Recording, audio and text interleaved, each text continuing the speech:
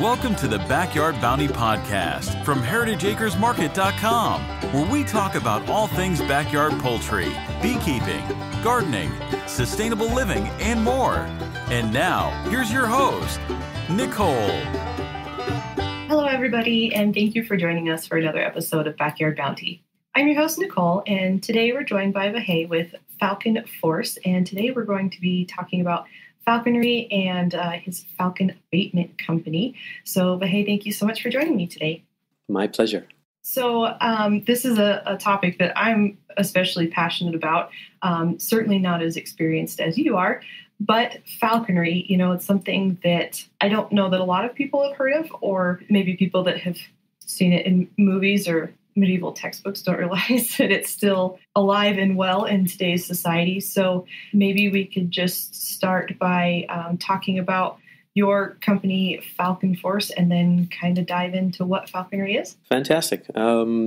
Falconry goes back to 4,500 years of history, where before gunpowder was invented, mankind tamed down used to be the eagle, and then it became the sacred falcon, probably coming from the Altai region of Mongolia, which is ancient China, present-day Mongolia, Kazakhstan, and all that stuff. That's where the birth of falconry goes back to. Anyway, so before gunpowder was invented, mankind tamed down the raptors in order to put food on the table. And then eventually there were easier means of taking game with the aid of a gun or, archery equipment or whatnot. Therefore, falconry became more of a back burner, a chic sport or pastime of the rich and wealthy and royalty and so on. So here we are 4,500 years later or more, and falconry is still very much alive. It's a very primitive way of hunting and having a symbiotic relationship with a raptor. We don't put food on the table. The objective is no longer to put food on the table with our raptors, even though someone like myself who lives off the land oftentimes ends up having that relationship with my bird and, consuming some of the prey that is gathered in the process of practicing modern-day falconry. And one thing that, a question that I received a lot when I tell people about falconry is I think there's a misconception that people are keeping these raptors or birds of prey, whether it's a falcon or a hawk, that they're keeping them as pets. And that's actually not what they're doing and actually not legal. So this is just a sportsmanship way of hunting that could maybe be considered a hobby as well. Yes, I mean, it would be, for someone like myself, it would be a complete insult to have someone call me a pet keeper. These are not pets. They are wild animals. They are predators that need to catch. They need to, in order to be in the right mindset, they need to be flown. They need to catch their own game. They need to be fed. Most importantly, they need to be at wild-caught game, because nothing captive bred can supplement what their variety of their diet or the quality of their diet coming from the wild may be. So there are people who do it. You go to Renaissance fairs and so on, you oftentimes may see a falconer standing there educating people and so on, but that's not the objective of falconry per se. That's just an individual educating the public, basically. Sure. And I think in some of those cases, it might be somebody from like a raptor rehabilitation facility. So that might be a handicapped bird of prey that's not able to survive in the wild. So it now lives in captivity at a facility like that is then used as an educational outreach animal. Absolutely. And the best thing for the general public is to understand these raptors. Not many people get to see them a couple of 3 feet, 4 feet away, and that whole experience in itself hopefully, lights up a fire in a child's mind where they want to pursue it from a conservationist point of view and for the well-being of the sport and so on. And that's what education comes in, and it's extremely important, and I honor that 100%. My own personal opinion is I don't know how you could have that experience and not be inspired. It's really magical, and I think it's it's something that I really just am passionate about, even though, unfortunately, I don't have a bird myself right now. How did you get into falconry? It's a long story, but basically I was 7 years old. My brother and I went to a juice booth. This was overseas. We went to we went to a public swimming pool. And on the way back, we stopped at this corner of the street, sort of freestanding juice booth. And when our turn came to place our order, my brother noticed that he was 4 years older than me. Noticed that there was a Eurasian kestrel sitting on a block right next to the juicer. So we asked the guy if it was for sale, and sure enough it was, but we didn't have that kind of money on us, even though it wasn't outrageous. But so we paid a down payment, took the bus, went home, grabbed money, took the bus, came back, paid the guy, and he put it in a paper bag.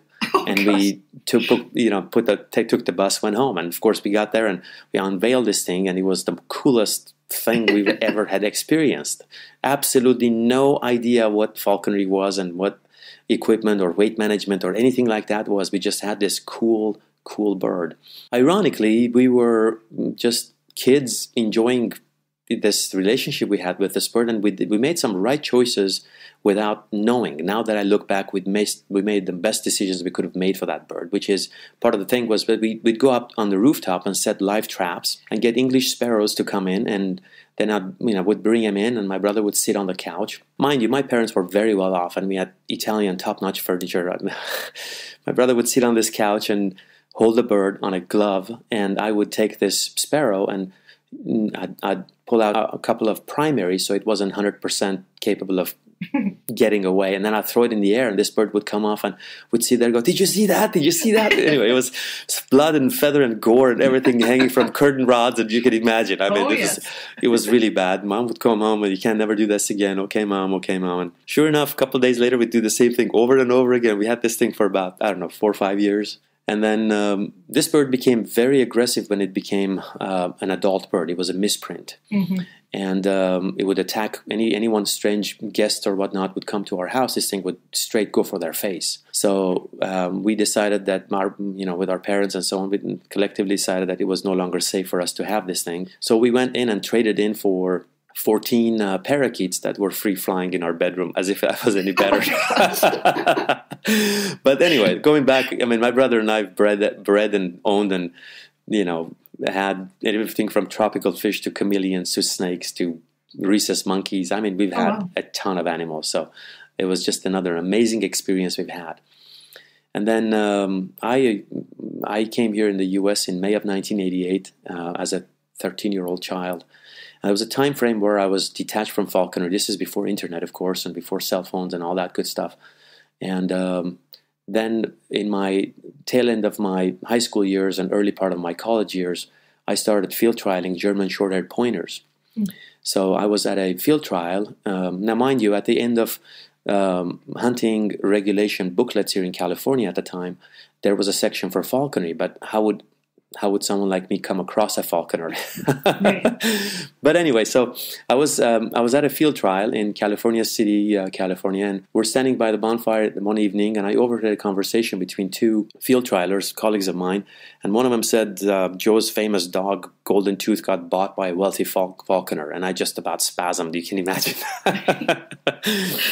Anyway, make a long story short, I asked them who this guy was, and they said they didn't know who the guy was, but he was a veterinarian out of Ridgecrest, California. So back at the time, I was an avid fly fisherman. So next time I was going to the Eastern Sierras, I pulled up to the entrance to Ridgecrest, California. There was a phone booth, and underneath the phone booth was hanging the Yellow Pages. And it was 4 a.m. in the morning, and I grabbed that thing and I just ripped the chain off, threw it in the car, and drove to my fly fishing destination.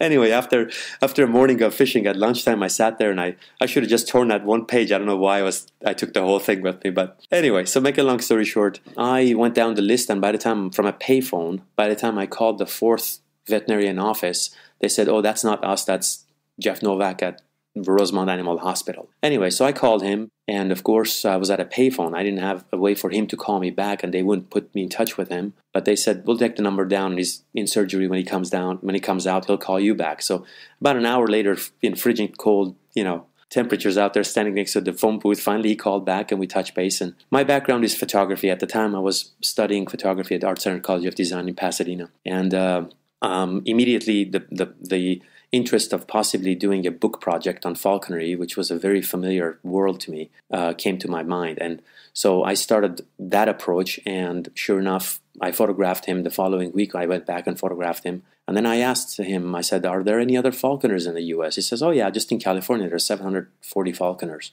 And we're meeting at the DoubleTree Inn Hotel in Bakersfield." So anyway, that's how it started. I went there, and sure enough, there were hundreds of birds sitting at the lawn, the weathering yard that was set up. And then I just got suckered right back into falconry, as you can imagine. And it's been a very well journey, and I could say comfortably that I've ruined my life for the sport. And if I could do it again, I would find way. I wish I had ways to discover falconry when I came to the U.S. at an earlier age, because there was about 6 or 7 years that I was detached from it. And so now fast forward to today, and you're still flying, and now you have actually made a business out of your falconry with the Falcon abatement? Yes, in 2010, as I said, I'm a photographer. I did commercial advertising work here. I had a studio in Los Angeles. And in 2010, I decided that career was, after 14 years of photography, I was done with that career. And I wanted to try something that was closer to my heart, closer to my passion. So I closed up the studio and so on, and I started Falcon Force. First 2 years, I was subcontracting under another company. And then by the third year, I got my own offers and my own contracts going. And the following year, I had a large theme park in San Diego. I don't know if I'm supposed to name them, but SeaWorld. In any event, to this day now, it came from a one-man show in 2010. Here we are almost 10 years later. Company has 26 falconers currently working with us.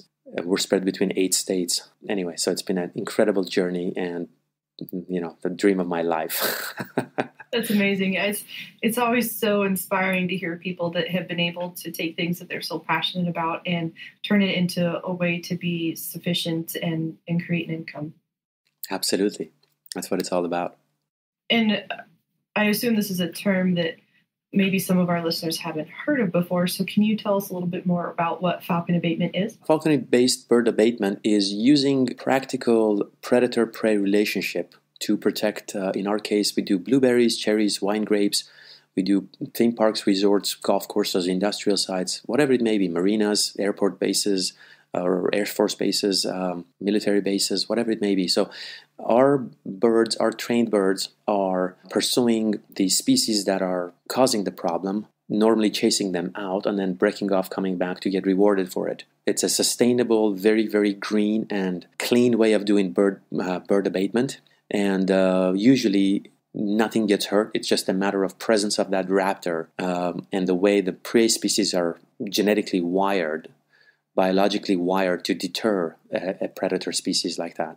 And that relationship has been, there's multiple abatement companies currently rising in every part of the country, or the world, I should say, nowadays. But it's not a very old industry. It's I think it started probably, I would say, in about 25 years ago. It started becoming a curiosity, and now it's a very positive, and to the public's eye, it's a very positive. It's nothing gets hurt. It's just hazing, using a predator against a prey species that causes harm, but whether it's financial, health hazard, or whatever it may be, liability in an airport or whatnot. So this is probably taking a bit of a sidestep and just kind of talking about the general overview of falconry. But I guess for my own curiosity, let's say you're working something like, let's say, the blueberry fields. So obviously you're going to have the problem birds that are wanting to stay there because there's a food source.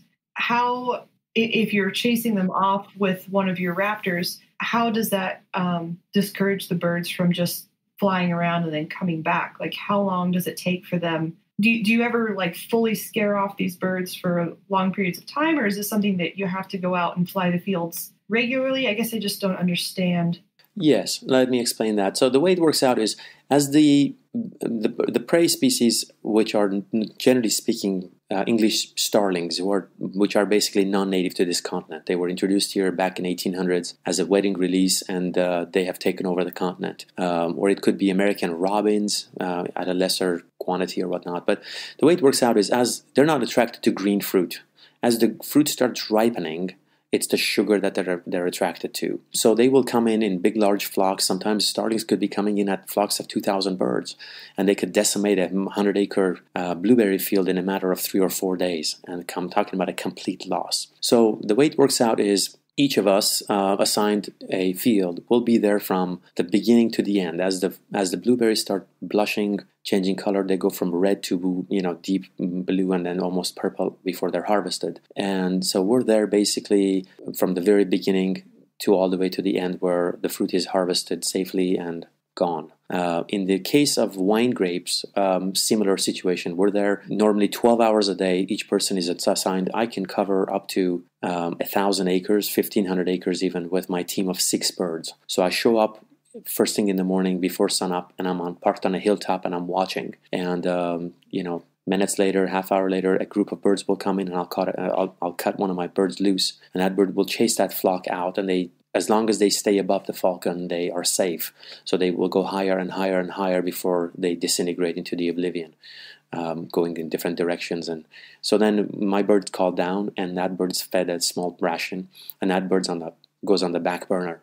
And if the next flock comes in half hour later, another bird will go, chasing them. So it's just an ongoing chase. In the event of a crop situation, because you have an inherent problem, and that is the attraction to the food that you have there, it is an ongoing problem. But if in places like golf courses, for example, we have migratory birds that will come and want to use a pond as a refuge. And if you put the pressure on them for a few consecutive days, then those birds will start thinning out. So there is a win-win situation, and there's also that which we continuously put the pressure on them until the fruit is taken safely. Thank you for explaining that. I've always been curious about that. So what kind of birds do you fly currently? Currently for abatement work, I'm guessing you're asking about abatement birds? Both. Okay, for abatement birds, normally I use male longwings, in other words, falconide. Mm-hmm. And they could be anywhere between male peregrine falcons, male Barbary falcons, male red-naped shaheens, or hybrids of all of the above. Some people use oplomata falcons. I used to have about 12 of them. I no longer own any. So that's primarily, you want small horses for courses, as they say. You want small birds that will be the proper sized raptor chasing a prey species. Mm-hmm. Let's say I was doing a landfill and the problem is seagulls. Those smaller birds are not going to be effective. So you want to step it up to female raptors, female peregrines, female red-naped shaheens, saker falcons, and so on. And let me explain something here. In all raptor species, the females are a third larger than the males. So that's why when I say the males are smaller, just so the audience understands where we're coming from. Sure. And what do you play personally?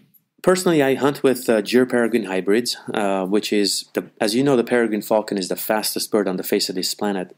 They can stoop up to 240 miles an hour. The gyr falcon comes from the northern hemisphere, and they are the most powerful and the largest of the falconide, tail-chasing ptarmigan on the tundra. I mean, that's their strong point.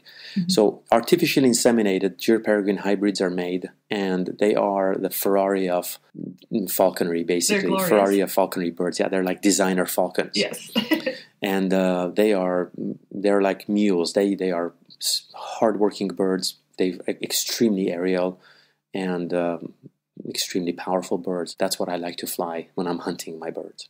You're giving me butterflies in my stomach. Nah, trust me, every time I handle my own birds, I get butterflies. I bet. So let's say that maybe some of our listeners are starting to get little butterflies in their stomach too. So stateside, it's not quite so easy as picking up a bird at the juice stand and taking it home in a bag. Yeah. What are some of the steps that somebody would need to take to get involved in falconry? Absolutely. So depending on what state you're in, the best step is to call your state fish and game office and ask them if there is a falconry organization that is active in that state. In most states, falconry is legal. I think there's 1 or 2 states that it may not be. But once you call the Falconry Association, then you can introduce yourself and start the process by hopefully meeting some of the members, and or most clubs will have an apprentice chairman, and they will be able to help you through the process. But the process is not difficult in any ways, but it is a process that needs to be followed very strictly. It's lots of restrictions and rules and regulations on that. And rightfully, because not everyone should be able to put their hands on a bird and keep it as a pet. So the first step would be to get connected with a club. But that is important because as a new falconer, as an apprentice falconer, they are going to need a sponsor. Yes. I don't know if you wanted to get into that depth, but so when you make that connection, the first step is to go to your local Department of Fish and Game office and take a written test, for which you will get a booklet that your club will recommend where to get and so on, and you will do the study guide. Once you're ready, you make an appointment, you go take a test, and with an 80% or better score, you get an approval. The next step is to have a fish and game officer to come and inspect your facility, and that's highly regulated, what measurements are and spacing and so on and so forth. And then after that, you're hopefully with the help of members in your local state club, you'll find yourself a sponsor. There are 3 stages of licensing in the falconry, in the U.S. falconry. There's apprenticeship, which is the first 2 years, general falconer, which is the next 5 years after your apprenticeship, and then after your 7th year, collectively speaking, you become a master falconer. So your sponsor would have to be probably in most states, a general or better, and they'll sponsor you for the next 2 years. Under their care and guidance, you will trap your first bird from the wild. And the reasoning behind that is, should you mismanage your bird and that bird gets lost, that bird reverts back to the wild in a matter of 48 hours. So there's no contamination of gene pool. And then, for the first 2 years, you have 1 bird that you will care for. And then once you become a general falconer, you're allowed to have, in most states, 2 birds. And then once you are a master falconer, you can have unlimited number of birds, and it may differ from state to state. So that's something that your state secretary can answer for you. And that's interesting that you should touch on that, because it's admittedly been several years since I've been involved in this personally, so that the rules might have changed. But I believe here in Colorado, you can have, of course, the 1 bird is a general, 1 bird is an apprentice. It can only be a select breed of bird. And then when you're at a general, I believe, and I could be mistaken again, that you can have 3 birds. And then I thought as a master in Colorado, you could only have 5. First, so your apprentice birds are, in most states, I think Utah is an exception that I'm aware of, but in most states, your apprentice birds are either American kestrels or red-tailed hawks. Those are the 2 of the most common raptor species in the U.S., and that's what primarily most states allow for falconry apprenticeship sort of birds, trapped from the wild, that is. And again, every state is different, and used to be all managed by the U.S. Fish and Wildlife, but I think in 2012 that each state took the responsibility of managing their own falconry departments. It's still under the U.S. Fish and Wildlife jurisdiction, because these are migratory birds covered under MBTA, Migratory Bird Treaty Act, and so they still have a say in it. But each state has their own sub say in what those numbers are and species and so on. About 10 years ago, I'd say, without doing the math officially, I used to live in Wyoming, which I know is where you live as well. And at that point in time, when I was involved in falconry there, master level could fly a golden eagle. Is that still applicable in Wyoming? Absolutely, it is. You do need an endorsement for eagles. That means you have to have experience with a large raptor, and each state, again, is different as far as how they spell that out. In most states, a large raptor means a fruginous hawk, a gyrfalcon, there are set species, great horned owl or whatnot, or eagle experience at a facility like a rehab center and so on. So for 2 years, you need to have experience handling large raptors, and then you need, I think, in general, you need 2 eagle falconers to endorse you as capable. Oh, really? And then you can get your endorsement and go from there. Yeah, I know for a while, and this might have changed too, but Wyoming was one of the only places that you could fly eagles. So I was curious if that was still in the regulations or not. Yes, Wyoming is not the only state you can fly eagles. You can fly eagles in most states that you can practice falconry. Oh, okay. Wyoming was the only state allowing wild-taken eagles on a depredation permit. Oh, okay. Fish and Wildlife would assign you a game warden, and because of areas where lamb are getting slaughtered by predating eagles, they would allow a specific take on an immature bird, and you'd go out there with a fish and game warden, and you would trap this bird, and then it would become a falconry bird. Hopefully that's coming back. I think that is in the process of coming. I think this last year, 1 eagle was taken. There was about 10 years of about no take. And this last year they opened 1, if I'm not mistaken, 1 or 2 birds were taken out of Wyoming again. Interesting. In this process, you have to have the proper facility for your bird of prey, whatever you start with. So obviously you're not just putting your hawk in your cage in your back bedroom. So in order to be a falconer, you're going to need to be somebody that has at least some land in that. A residential backyard is fine, but you can't necessarily be somebody that lives in an apartment or a condo. You have to have an outdoor facility for this bird. But is there any other type of folks that falconry would not be a good fit for?